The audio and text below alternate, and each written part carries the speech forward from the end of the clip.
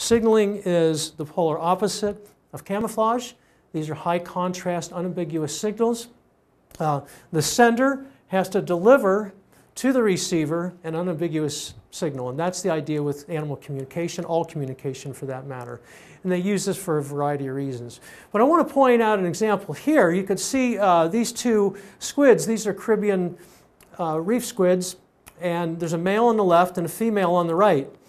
Now you can see that male is fighting right here, another male, so they're using their coloration and their patterning to conduct a fight, and the pattern on the bottom of the top animal and the top of the bottom animal are very different. The signal is different to the receiver and the sender depending on their position.